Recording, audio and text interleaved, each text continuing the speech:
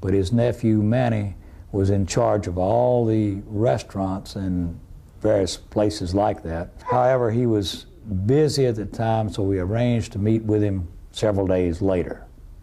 And several days later, Manny Gambino disappeared. They found blood in his car, and no one has seen Manny Gambino since that time, as far as I know. In a weapons smuggling bust in 1972, James Miller was arrested with Berry with 7 tons of plastic explosive, part of an ongoing and never-before-revealed CIA plot to overthrow Castro in the 70s. Barry Seal was led by someone that obviously he had a lot of faith in to believe that Cuba was going to be overthrown with the backing of the United States government through the CIA.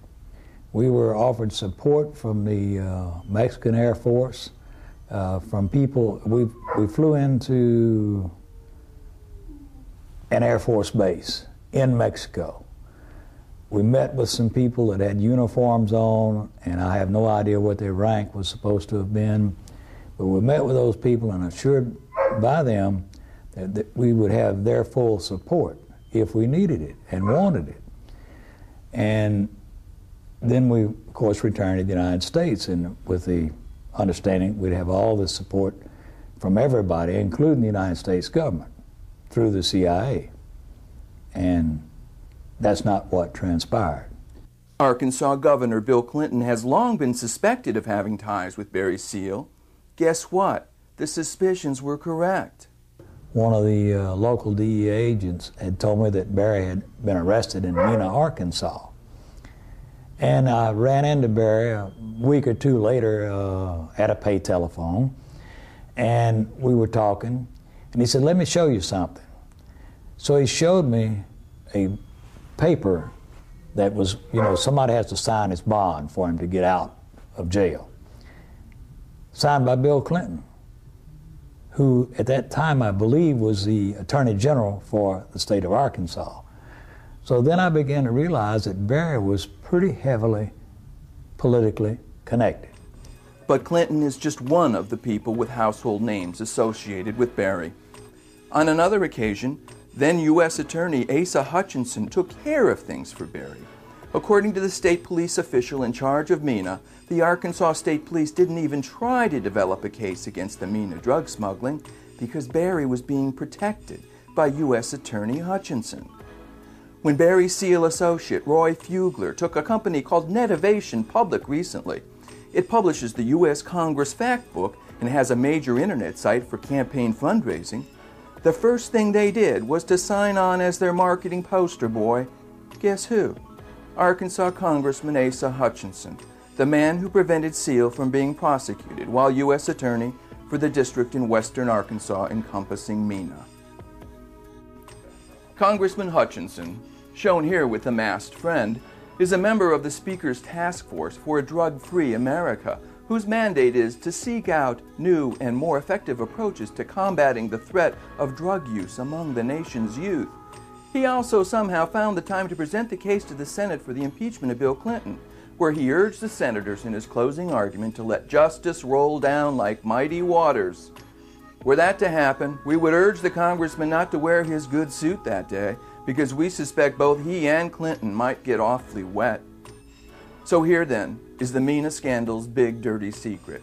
Barry Seal was no accident. He didn't just stumble onto Mena, nor did he just happen to luck into his eventual career. Instead, he was a lifelong member of what E. Howard Hunt puckishly refers to as clandestine services. I sat out here at this airport at the state hangar while the DEA people sat over there watching him modify a Beech 18 right out here on the ramp. And I just asked them, I said, well, why don't you just go get him? And one of the guys told me one time there, he said, he's either the slickest operator there ever was or he's working for us. There's former Attorney General Ed Meese, for example. Top IRS investigator Bill Duncan was prevented from testifying to Congress about what he knew about a $400,000 bribe which Barry paid Ed Meese. And then, of course, there's Oliver North.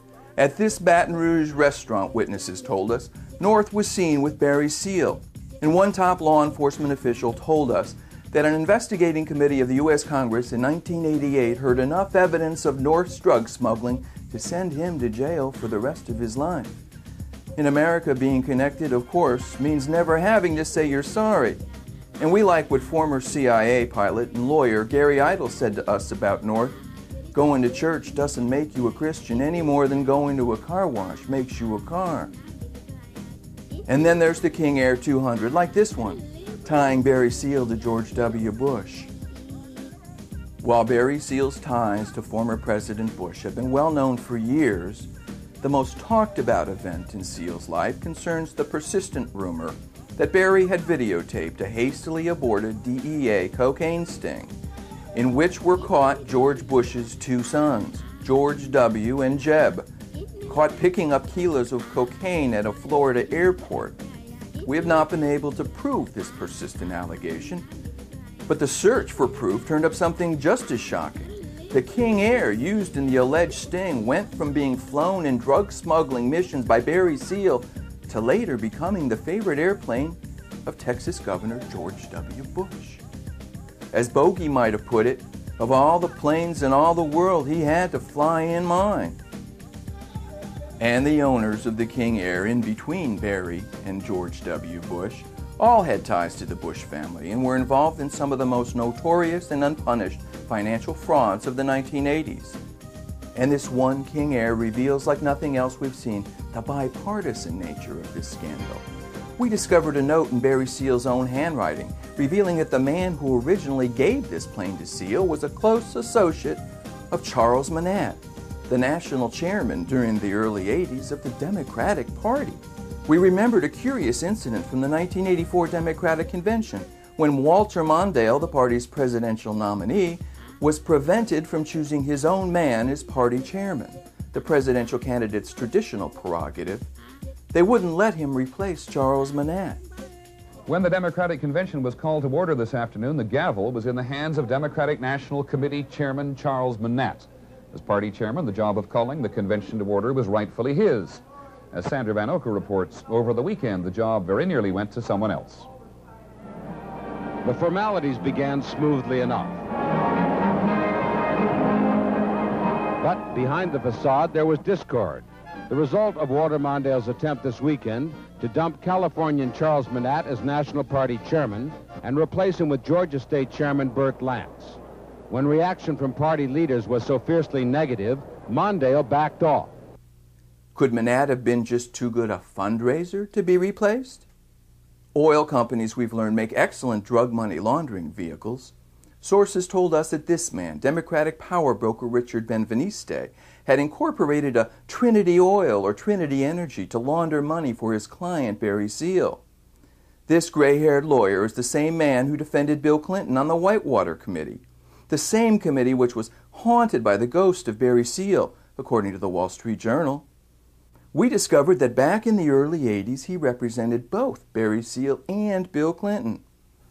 We found an oil company called Trinity Energy that was sold by Barry's partner, attorney Michael Roy Fugler, for $22 million to a shadowy company suspected of being controlled by none other than Arkansas kingpin Jackson Stevens.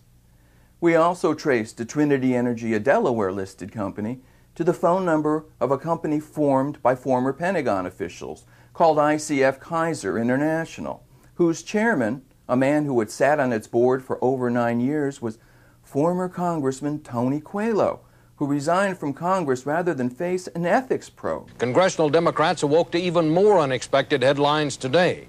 The number 3 man in the House leadership, California Congressman Tony Coelho, has also decided to quit. Deborah Potter has our report. It was a stunning surprise. The number 3 Democrat in the House, Tony Coelho, calling it quits rather than face a protracted investigation of his financial dealings. Today, Tony Coelho was the head of Al Gore's presidential campaign. Why would Gore put someone so tainted in so visible a position? Maybe Coelho's good at fundraising too. Just how deep does this scandal go?